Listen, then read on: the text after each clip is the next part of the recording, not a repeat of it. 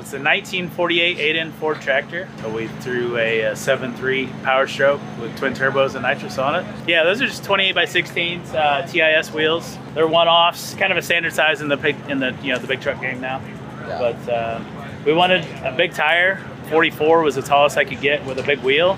So the stock wheel size is actually a 28-inch wheel for this tractor, and the stock tire size is a 47. So we wanted to try to keep the same gear ratio, and that's why we came up with that size. But that and the bogger's just on there, so.